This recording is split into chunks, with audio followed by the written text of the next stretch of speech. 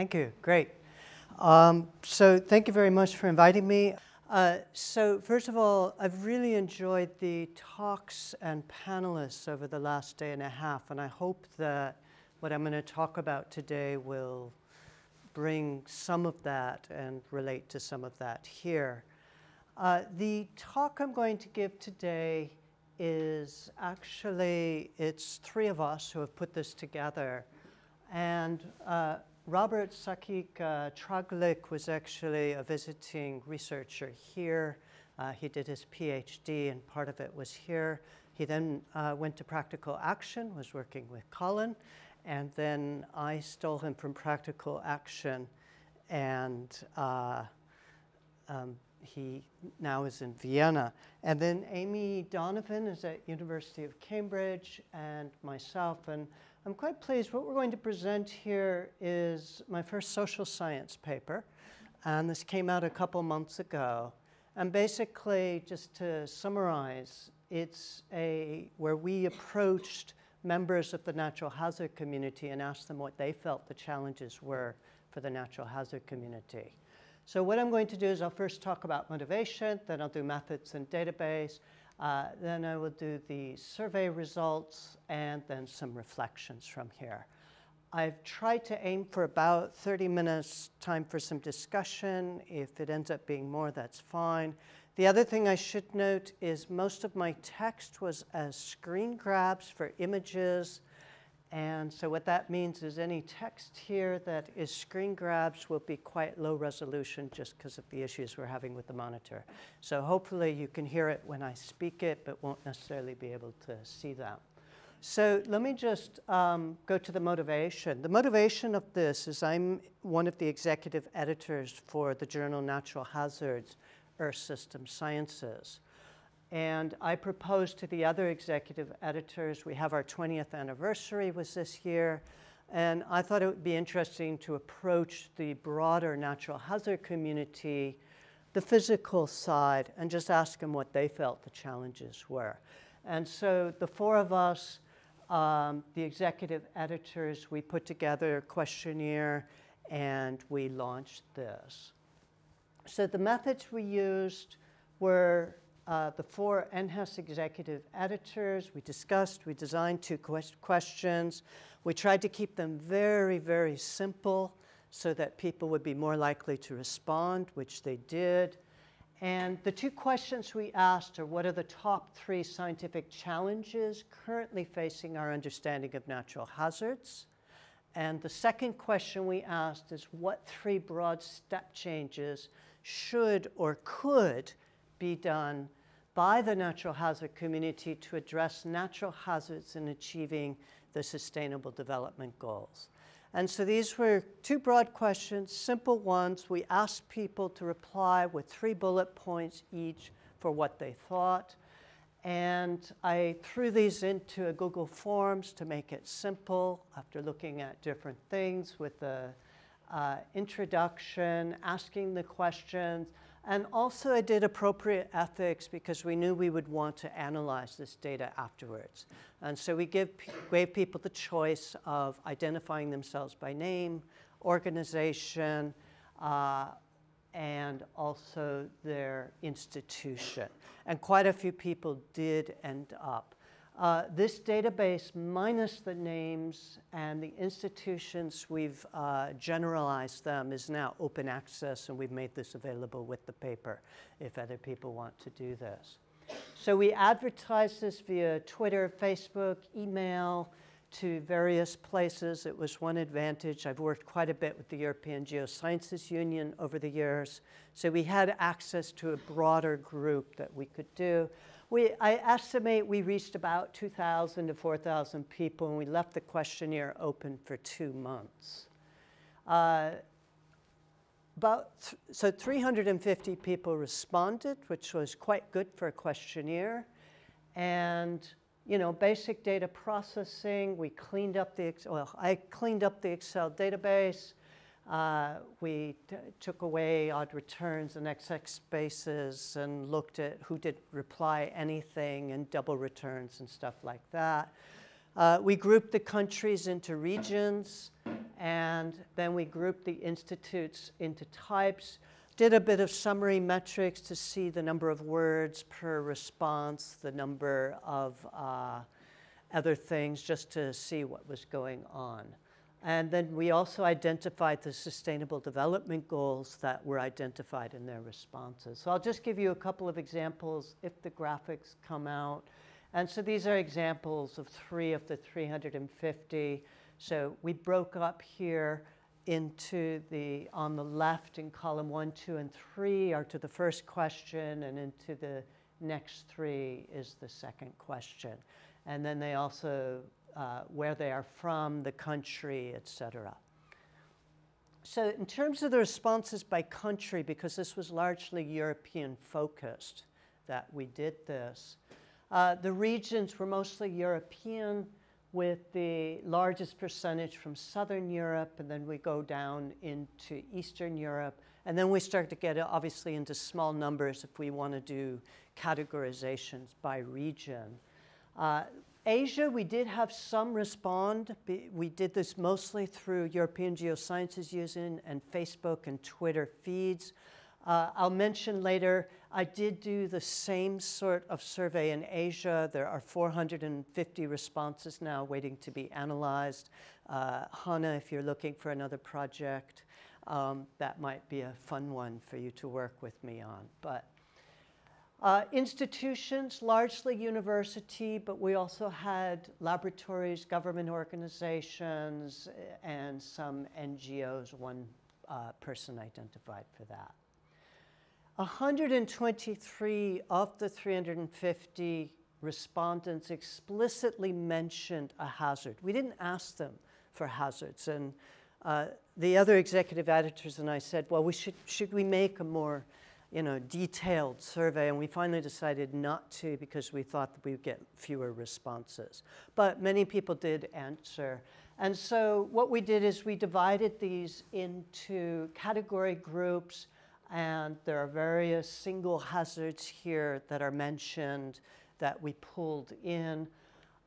And then we put these into a graphic with some quotes here.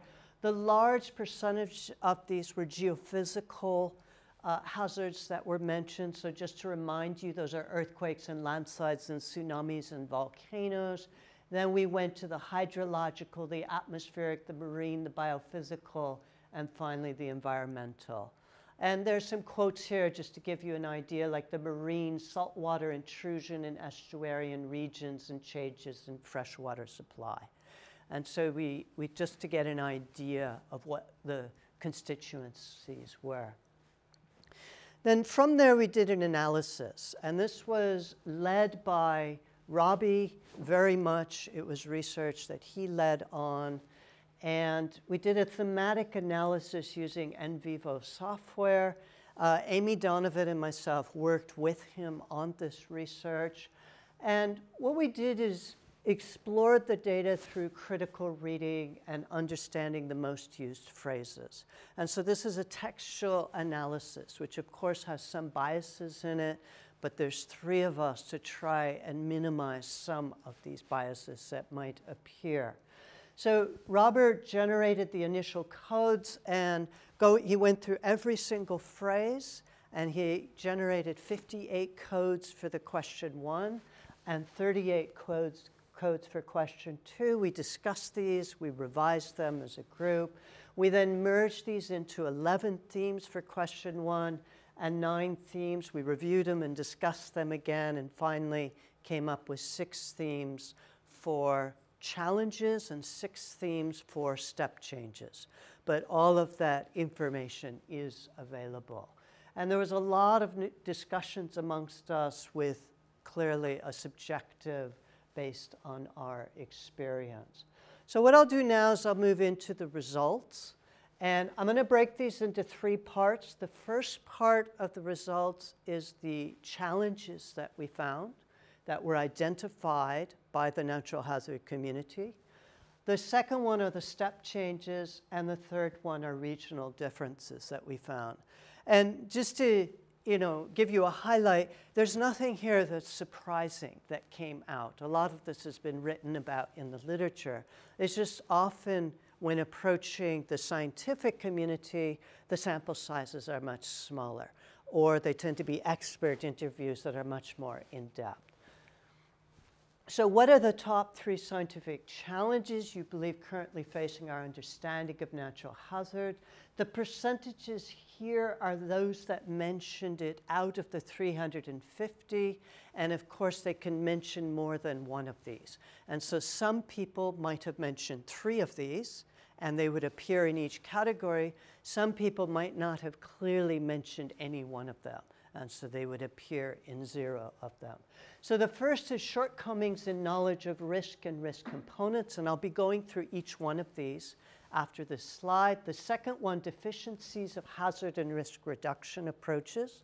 The third one, influence of global change, especially climate change, integration of social factors, inadequate translation of science to policy and practice, and not surprisingly, lack of interdisciplinary approaches.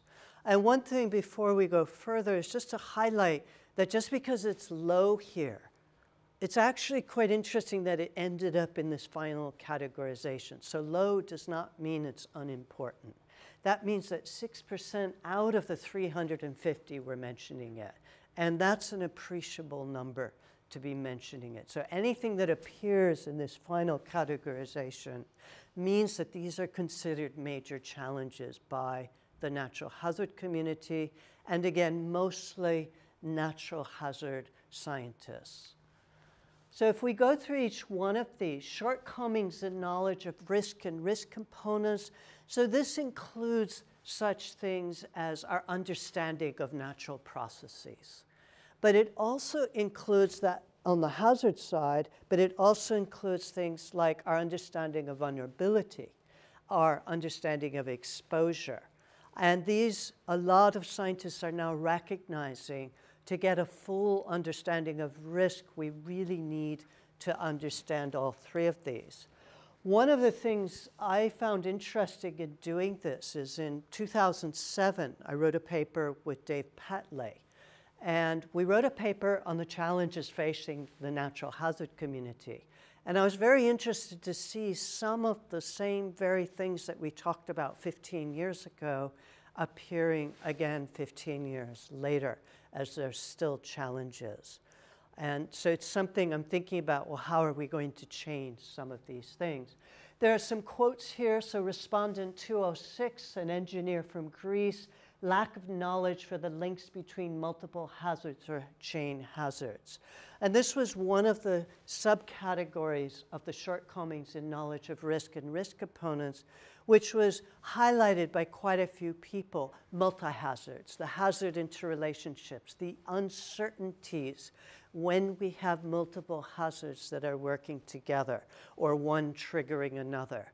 And that's particularly one area of research that I study, is thinking about multi-hazard interrelationships. Another one, data, their precision, their location in time and space, and their completeness. Hypotheses made behind the method of hazard assessment. The limit of validity and uncertainty, and quite a few people brought up this idea of uncertainty. And of course, this is something as when we think about the hazard, is what is the uncertainty of it, but we should also be thinking about it for exposure and for vulnerability.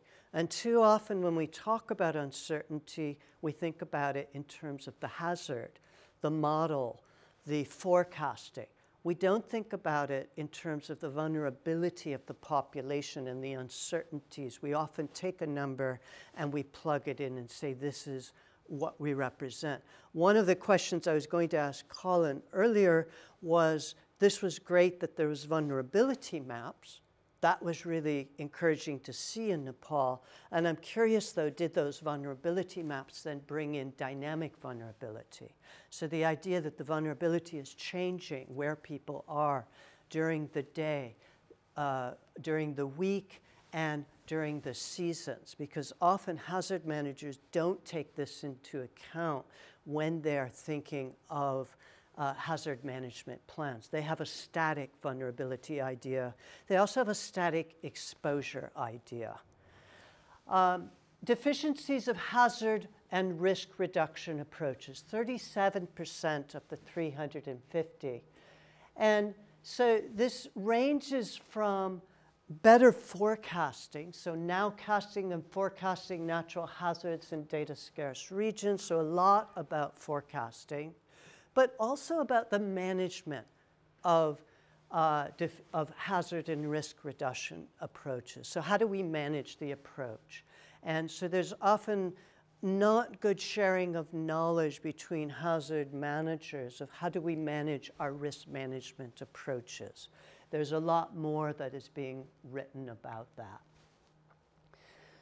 The next one, influence of global change, especially climate change. So a professor in Portugal, a poor understanding regarding the concepts of global warming, climate change, and extreme events. So this came through quite a bit, which is what actually is the influence of climate change, anthropogenic climate change on natural hazards and vice versa, because there is a circular effect sometimes going on here.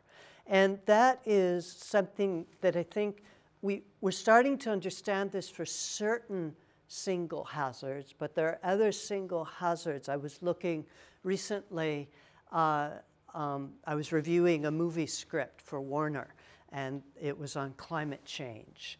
And I was thinking, okay, well, it's about climate change and natural hazards that might occur. I think the movie's coming out in a few months. I'm going to be really curious if they've taken any of the rewriting I did of their characters, particularly the very last quote. But I'll see when it comes out. It's the sequel to Aquaman, so that should be kind of fun. But one thing I found when I was doing this research was, okay, you know, we have a good idea where storms might be, but then when I got to wildfires and trying to say, here is kind of climate change, what we think is going to happen in 20 years, 30 years, where are wildfires going to be more prevalent? That was a lot harder to find in the published literature. And then I was trying to go into things like hailstorm and other things like that. And it was more difficult to find the actualities of all of the single hazards that I listed at the beginning actually being listed and thinking through what might be the implications.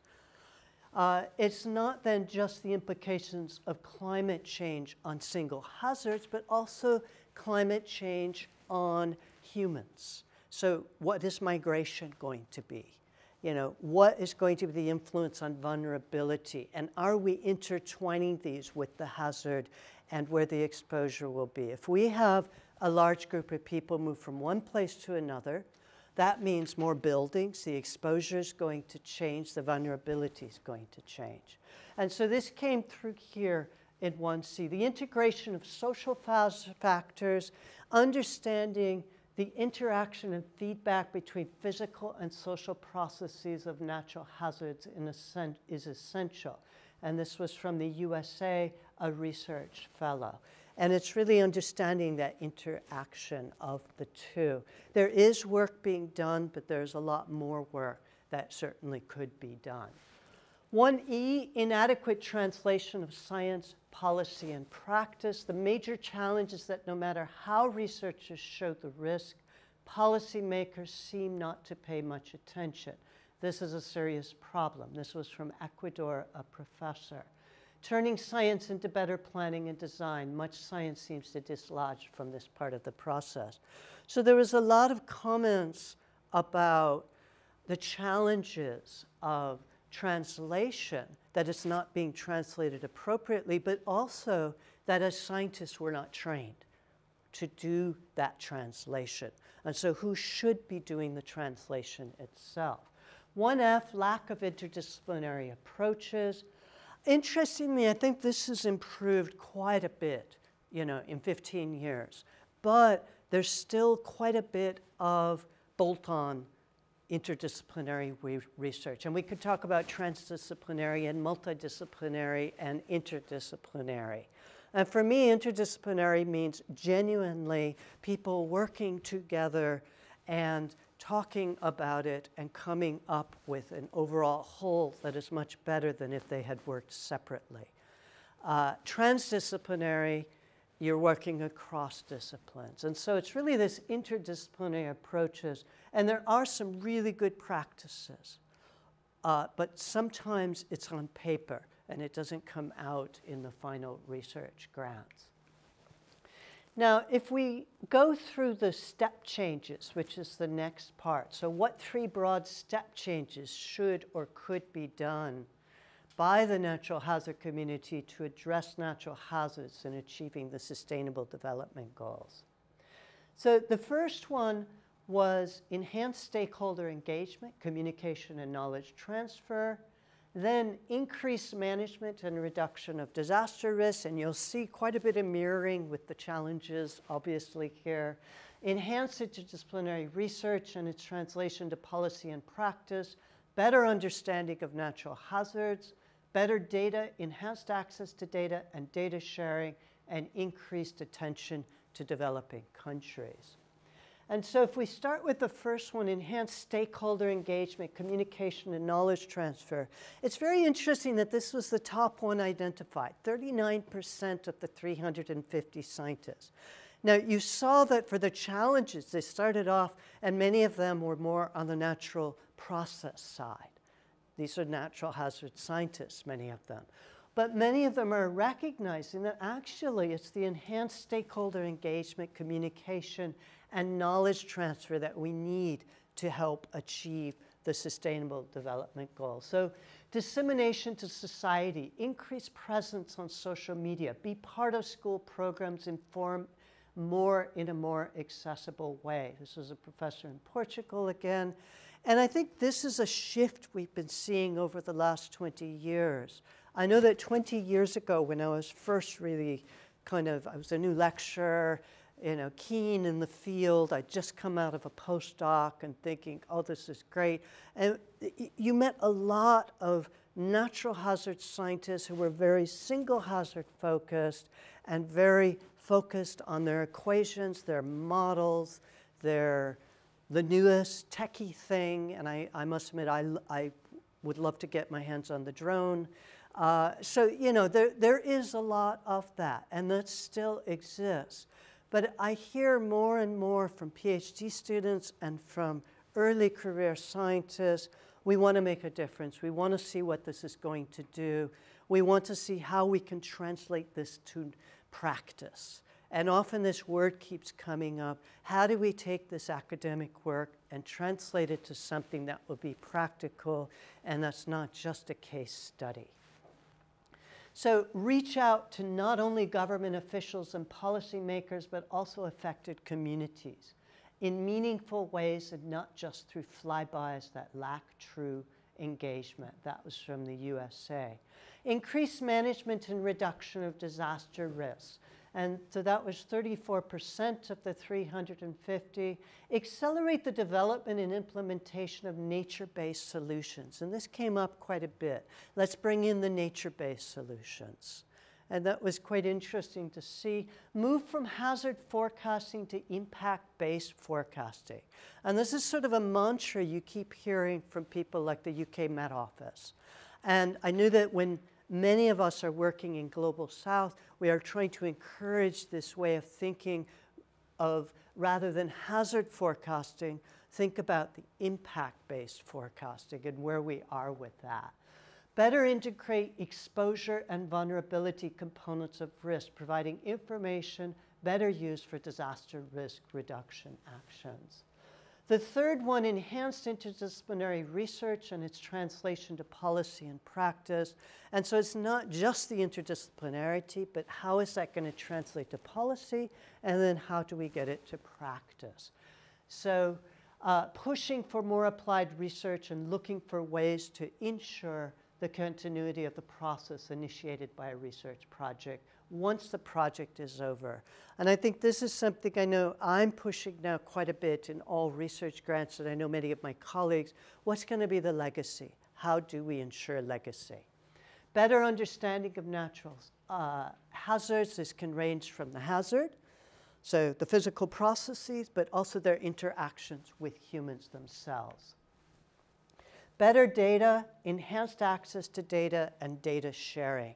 This is a big one that I'm really keen on, and I know that when I come to Durham, I'm very much going to be thinking about data, data sharing, open access data, what can we do with data?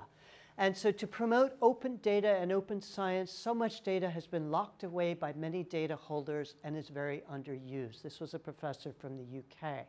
Gathering comprehensive data sets that cover a broad range of hazard data with sufficient time overlap to enable comprehensive causal relationship analysis. And finally, increased attention to developing countries, 6% of the 350. And so that's, it's only 20 or 21. Would have been nice to maybe have had a few more in that category, but that's very much in there, more focus on providing robust and applicable research findings in low data developing country environments. And so we also looked at all the sustainable development goals, and this was a figure that Robbie put together, which I quite like when the colors come out. It's quite nice. And what it is we basically put the percentage of respondents, of 188 of the respondents actually mentioned a specific sustainable development goal. Now, what's interesting here is, yes, climate action is the top, but what you'll see is every one of the other sustainable development goals is mentioned here. And that in itself is quite interesting, that the natural hazard community feels that there are step changes that we can contribute to that won't just address 2 or 3 of the sustainable development goals, but all of them. And so that was a takeaway there. We also looked at regional differences in the results, and we broke them down. This is the natural hazard challenges. Most regions, you can see higher percentages going to lower percentages, similar to the larger ones. The exception was Asia with theme 1A, and 1A is the shortcomings in knowledge of risk and risk components. They were much lower in percentage than other regions. And theme 1A is primarily concerned with the absence of physical knowledge. And this was the sustainable development goals, the step changes for those. And what's interesting here is to note that relatively few respondents suggested the need for theme 2F, which was the increased attention to developing countries, except when you get to South and Central America, the Caribbean, Oceania, and Africa. So there was interesting there.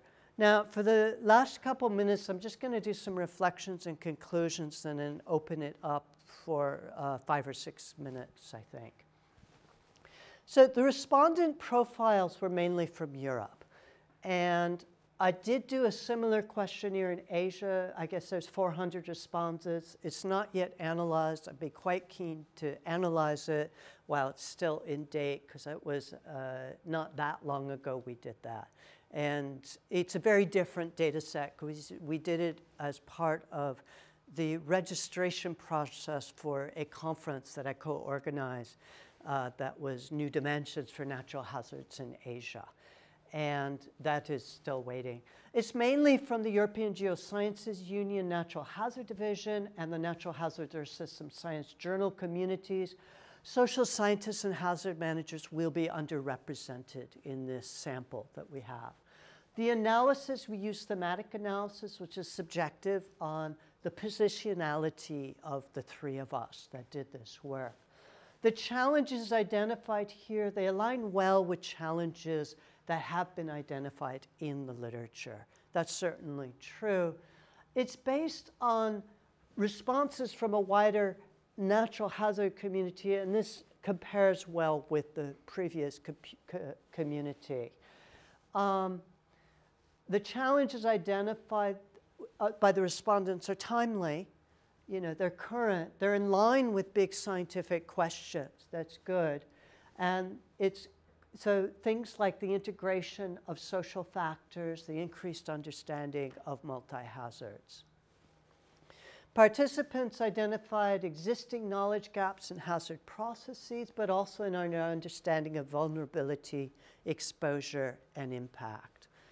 It suggests a need for greater engagement between the natural hazard community and the social sciences. One of the things I found interesting is I downloaded a database of all of the natural hazard or system science papers with their abstracts and keywords and everything. And what I did is I took 4 5-year periods here, and I looked at Keyword Plus, which is basically something from Web of Science, which are based on, these are words that they derive from all the references in each of the papers. And so there were 3,110 papers that had Keywords Plus information. I then became an expert on word clouds and learned how to do them professionally, which was quite interesting. And what we found, and also how to colorize keywords here. And what we found is that climate change, risk, impact, and vulnerability have been increasing over the years. Now, there are some other factors here. When I became an executive editor, I started to put a lot more emphasis in social sciences and bringing in that community into the journal. But I think this also is reflective of the hazard-based approaches transition to risk-based interdisciplinary approaches that many of us are now trying to take in our research. So our findings on the way forward, the step changes to achieve the Sustainable Development Goals, I've already mentioned that the natural hazard community can contribute to all 17 SDGs. Most previous literature on the connection between disaster risk reduction and SDGs identified fewer links.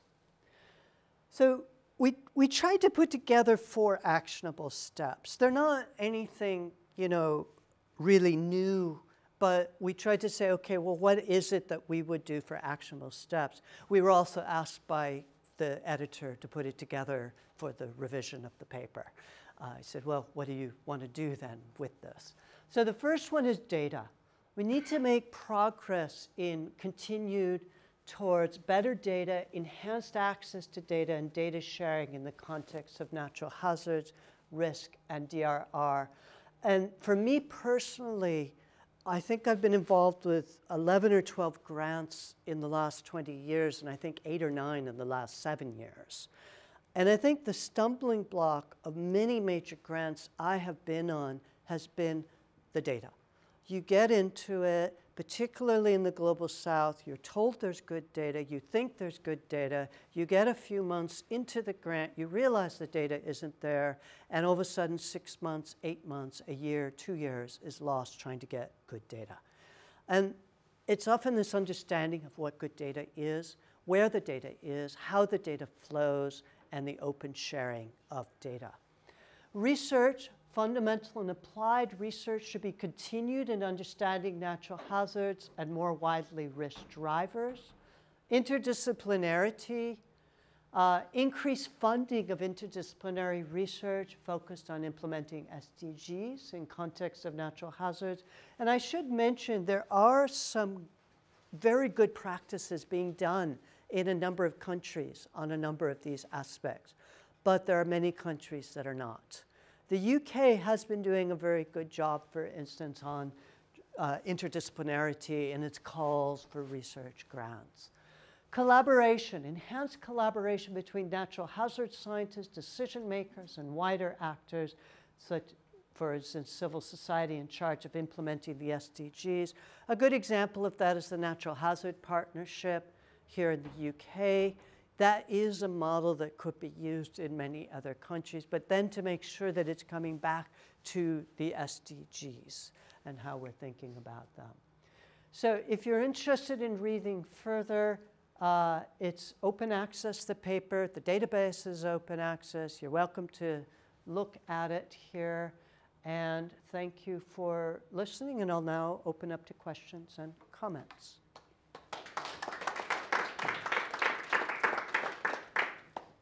Thank you very much, Bruce. So questions open from online or from anybody in the room?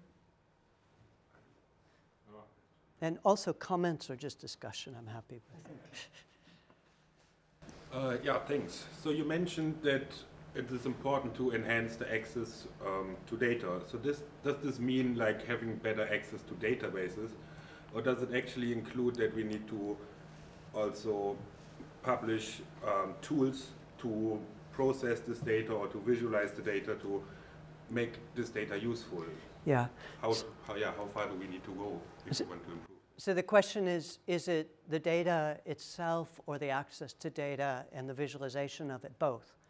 And so some of this, I'm going to go off of what the scientific community was saying, but it's very much how do you access the data? Who has access to the data? And is a community have access to that data?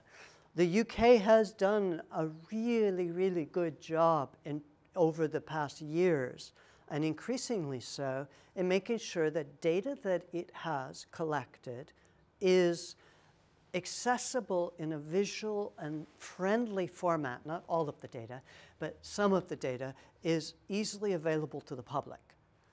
And this is a question, who do you want this data aimed at? The problem is when data gets locked up. So an example would be there's a lot of case studies that are done in many global south countries.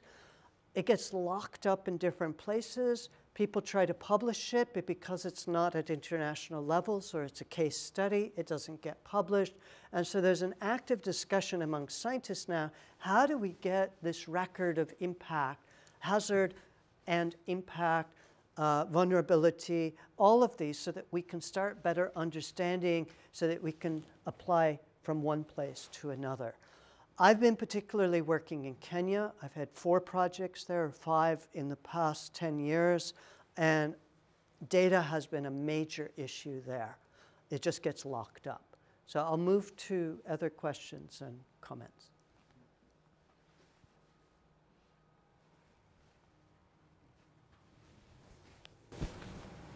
Thank you. So at the end of your presentation, you gave your 4 key kind of steps for recommendation, and you said that these aren't anything new and that we've seen them before, but especially with the interdisciplinarity and collaboration, they can often be used as like buzzwords in grant applications. And how are you going to, like, I think when people are writing applications, they kind of just cover these things just because they want to get the grant and maybe don't put enough thought into them. How do we actually move forward in making sure that these are things that are really thoroughly thought about? Yeah, so that's a very good question, which is basically how do we go from the buzzwords in writing grant applications to making sure it's effective. Part of it is making sure that people such as myself, when we chair these panels, that we recognize that. I can read a grant proposal and generally figure out if it's buzzwords or if they are genuinely doing an integration. So there are certain things that you look for. You ask for project letters of support and make sure that they're meaningful project letters of support, although NERC now is starting, IHRR is starting to get rid of those because it's trying to reduce the paperwork.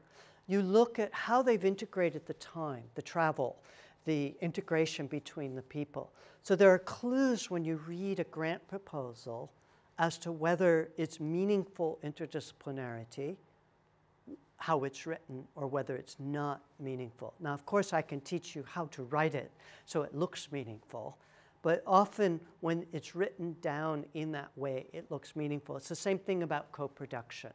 You know, a buzzword these days is make sure that you've talked with your the people who are going to most benefit by this. And you can often quickly tell in a grant proposal whether they've just written it in and they've been involved with the actual writing, or they've just written it in and there's no legacy. But that means that the people who are reviewing the grants need to be given that direction, and the people on the panel need to be looking out for these things.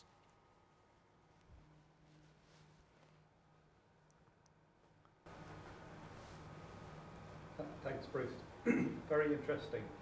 I guess one of the questions I'd have is, who's driving the research agenda?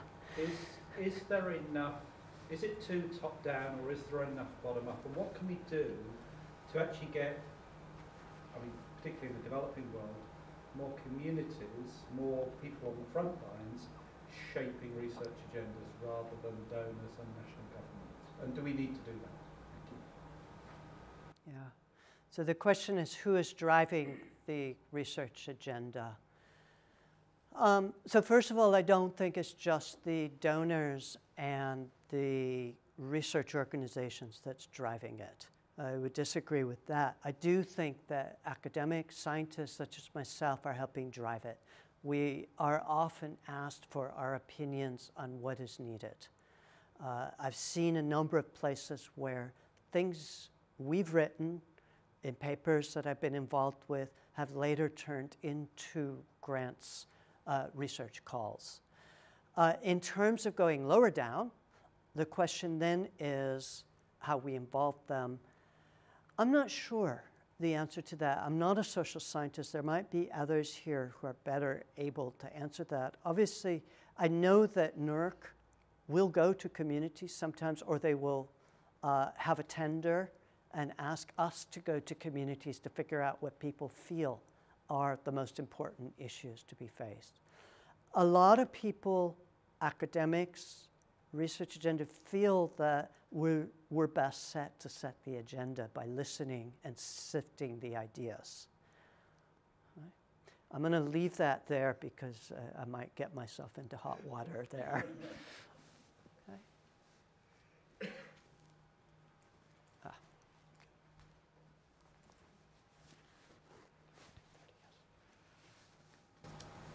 Thanks, Bruce. This is really interesting. So this is sort of following on Colin's question, which was what I had partially formulated in my mind. So thank you for saying it more eloquently. I mean, I was trying to think about. I mean, this is a survey, so you've gotten lots of different answers from lots of different people. So of course there are tensions in it between what some people want and what other people want. And so I was trying to think about how we deal with the call for more involvement of communities, more emphasis on impacts and community vulnerabilities on the one hand, and open data on the other. And if there's a role for approaches like citizen science and training communities to be collecting data and to be contributing to open source data on their own. Now, of course, in marginalized communities without digital connectivity or internet, which is something that Hannah and I have been looking at, that's a real challenge. But it is something that people have been working with and on in environmental science and so on for a while. So I'm just wondering, if, given your long experience in this field, if you had any thoughts on that or had seen good examples of it, or if that might be a way of bridging these kind of seemingly contradictory or problematic communities. So the short answer is yes. I'm strongly for citizen science and collection of data. I'll give one example. In India, the project I've been involved with for 4 years with PAC and British Geological Survey and Met Office. When we originally went there, the Geological Survey of India was, you know, when we collect landslide data, we collect it because then we will be sure of it. And then, you know, slowly through discussions I had with them and others had with them, well, you know, are you really able to collect the data? Wouldn't it be nice if we had some help? The end result of that was, which I very much spearheaded and pushed, and it took a lot of effort, was a mobile app, which we have a couple NGOs working, which is now usable by the public in each of these local areas, and which now the Geological Survey of India has completely reversed its thought and feel that they must have this local collection of data to collect the landslides that they can't get to because they're off in Delhi or Calcutta and they're not local. And so we were able to achieve a complete change. I think it's one of the successful things to come out of the grant. We got a mindset change.